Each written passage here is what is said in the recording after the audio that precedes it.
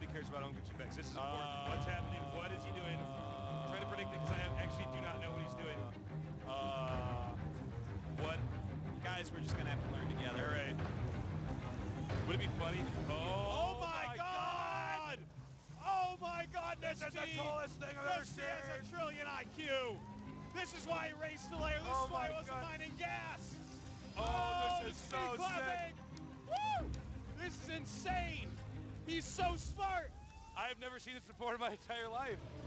This team officially has 1,000 IQ.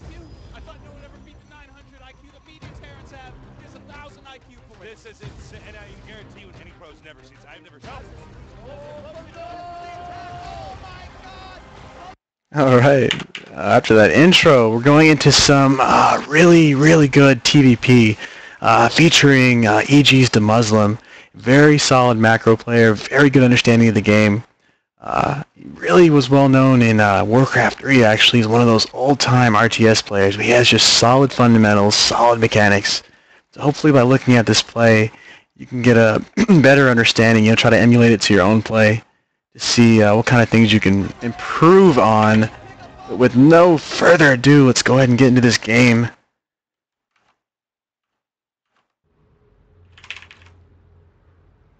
All right. Spawning over here in the bottom left, we have FXODesBro, a very high rated toss. Over here in the top right in the blue, we have EG Demuslim.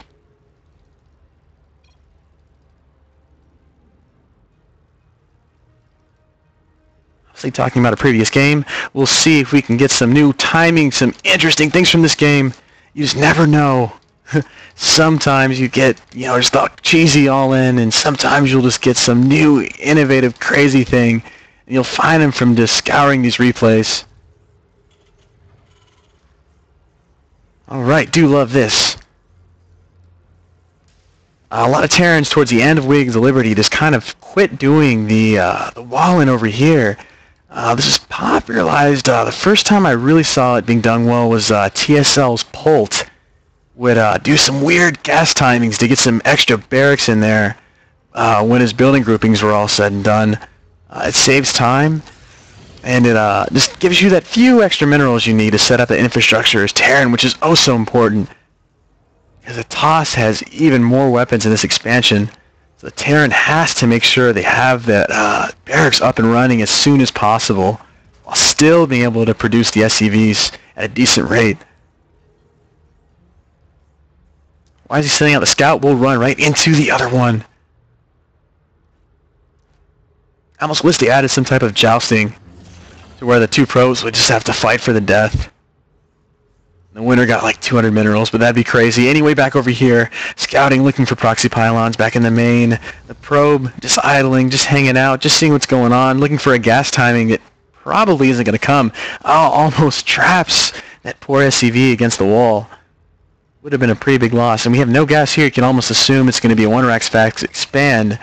Now the question is, DesBro going to try to punish him for it?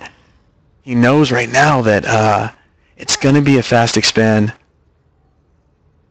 Nothing as greedy as a CC first, but there's not going to be gas for a significant amount of time. We do have some harass going down over here as well. Just getting a good feel for what his opponent's doing. I'd like to think that DesBro is just going to try to turn around and drop his Nexus.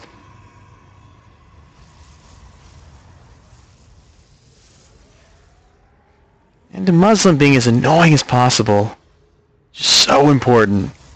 Abusing that APM, keeping everything running at home, keeping the expansions up, watching his supply, getting his infrastructure down, all the while trying to pay as much attention to this part of the map as possible. Trying to get expansion timing. Right now he's just denying that Nexus if it's going to go down. He has to make it last about another 10 seconds before he can rule out any type of all-in type play. He really needs to try to get this SCV back in here. Because right now he knows nothing. We don't know if there's an expansion, if there's 4 gates, if there's a Stargate. He just saw very early timing. So he's going to have to find a way to get a scan down or something. He did deny that. He denied that for a while though. So he's going to be considerably ahead in terms of economy if he can get those Get those mules consistently coming out. Over here, do have a nice collection, SCV falling.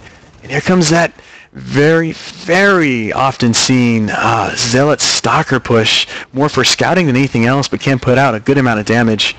Wisely Bunker already down. Gonna repel anything over there.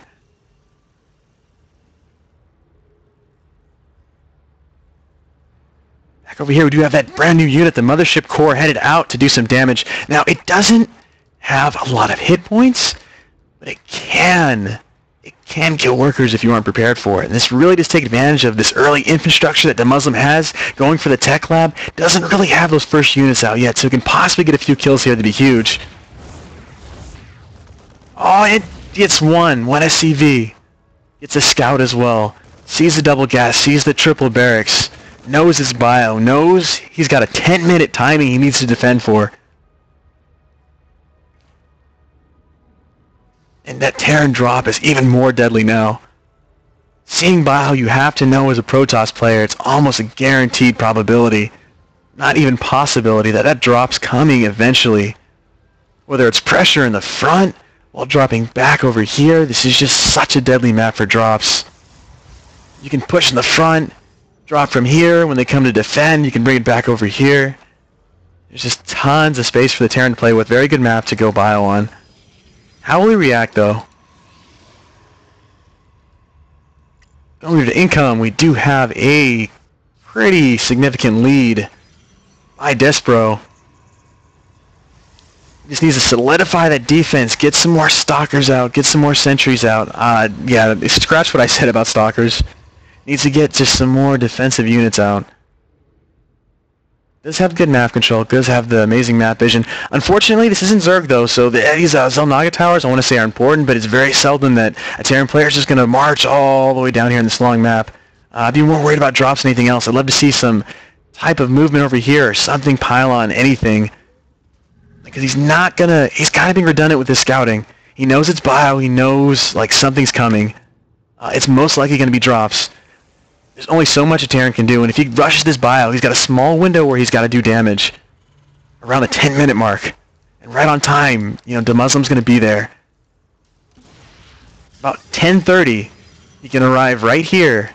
10:30, 4 medevacs, about 13 Marines, 4 Marauders are right here. Whether that's a frontal push or drop, the magic window time is almost 10:30. And as you'll see, that Protoss will be really weak until about 11 minutes when they can get that first Colossus out. Or Templar Tech, which we have FXODesBro going. And over here, committing to the Marine Marauder medevac, showing that scouting factory. Almost solidifies that. He already knew it was bio though, so no surprises here. Moving out, 9:30. First set of medevacs coming out as well. Perfect timing. Is moving out. Is completely seen by the observer. Can he do anything though? Oh, he went double tech, Twilight Council, and the robotics. Oh, may have made a small error here. Tried to go multiple tech pass. Result being he has no army. All his money is tied up in buildings that aren't even done yet, and tech that's not done being researched. And here's that 10:30 mark. He's right here at the entrance, knocking down the rocks. This is all visible. Remember, Mothership Core does have Photon Overcharge, which will be able to repel a little bit of damage, but all the Terran has to do is just drop into the location. First Colossus out, but I don't think it matters. Good force fields going down. Time Warp as well, doing tons of damage. Mothership Core will fall, though. Muslim having to pull back. Good defense by FXODesBro, knocking off another medevac as well. Brilliant defense. Nice little use of the factory. Get that third timing, deny the third for as long as possible. Workers about even, supply about even, about as even game as it can be. He just squeezed out that Colossus just in time to stop that push. He got it out right at 10:30. You can tell FXODesBro's been laboring over this build. And he stopped it very handily. Did not think that would happen. I want to say that Terran's almost in a very bad position right now. Toss did go ahead and start his third. We don't have a third yet. By Demuslim. Did start Viking production as well, but keep in mind, this greedy little build that FXODesBro had, he did go almost a hidden Twilight Council as well, so he can almost completely halt production on the Colossus, which he is doing, and now going for the Templar tech. So these Vikings are going to be pretty much worthless. How tricky is that? All because of the Mothership Core. You could never do this in Wings of Liberty. You would just die to that push. But you have Time Warp, Photon Overcharge, just did so much. Gave so much utility to that army to where you could pull this very greedy build off. Now as a third down is completely tech changed. Almost pulled a Zerg onto Muslim. I believe has no idea even what's going on. He doesn't even know there's a third. Probably can assume it at this point. Is completely in the dark. Didn't go crazy on the Vikings though. Does have the small 3. He doesn't want to kill Colossus in one volley. He just wants to have the consistent pressure there to force the Colossus to reposition themselves. And good use of these observers by FXODesBro. He's got really good position of Demuslim's army. He's really negating the mobility that Terran has. And Demuslim's not really being a very aggressive dropping player right now. He's pretty much just macroing and trying to march up the front ramp, which he does have a supply lead right now. A very comfortable lead. If we go to upgrades as well, he does have 1-1 finish to the tosses 1-1, so we're pretty much even. Does have Stim, Combat Shield, Concussive Shell though as well. The Protoss does have Storm, and we have the very interesting, and now that he switched to the Templar tech, he does have the Warp Prism constructing as well to maybe do some drops. Warp Prism Harass, very effective versus an over-aggressive bio player like this. We do have a huge supply lead by Demuslim.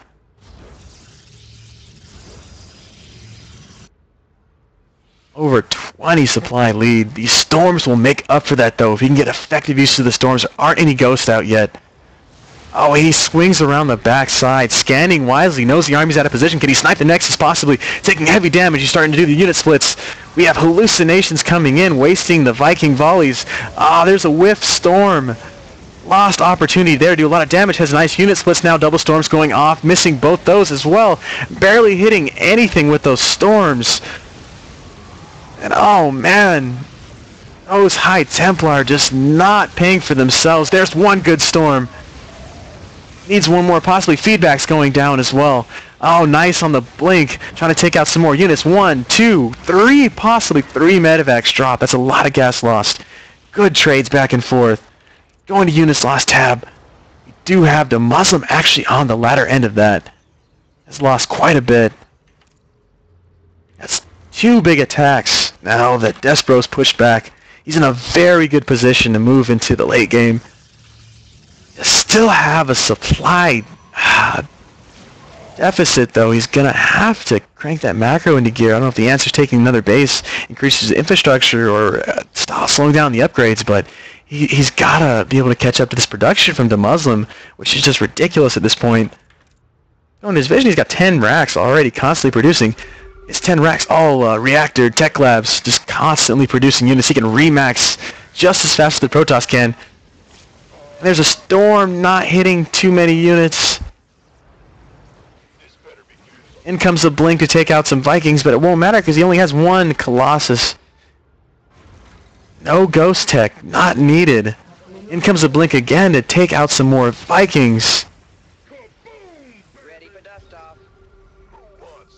There goes the scans. Those beautiful offensive scans getting positioned, pre-splitting, trying to avoid those storms. Marauder Heavy Army is just going to eat up those storms without taking too much damage. Tons of medevacs as well. Able to just tank all this damage. Storm's going out, but the split's pretty damn good by Demuslim. He's going to just walk away.